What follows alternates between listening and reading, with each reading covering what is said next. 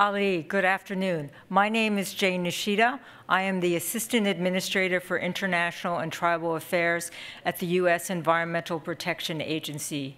In addition to the announcement that Assistant Secretary Medina made earlier today, I am pleased to be able to announce that the U.S. government is investing $895 million through 21 commitments to combat marine pollution.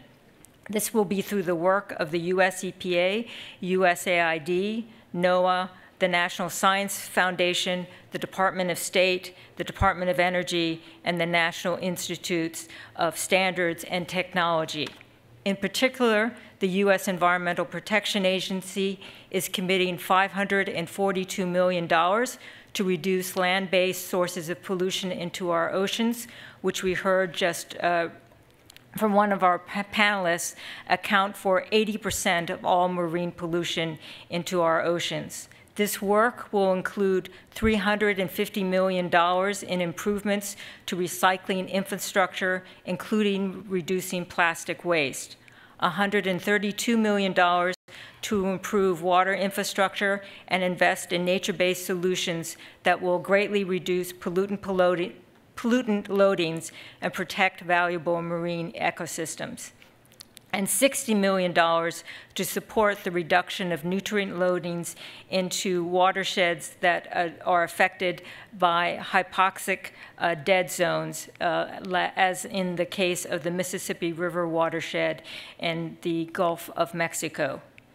We heard it's probably appropriate that the Marine Pollution Panel was the last thematic panel of Our Oceans Conference, because I think marine pollution shows the interconnectedness of the other issues that we've discussed in the last 2 days. The interconnectedness between marine pollution and climate change in terms of blue economy, fisheries, maritime security, as well as the way of life for indigenous communities, and I might say also the way of life for surfers, as we heard just now.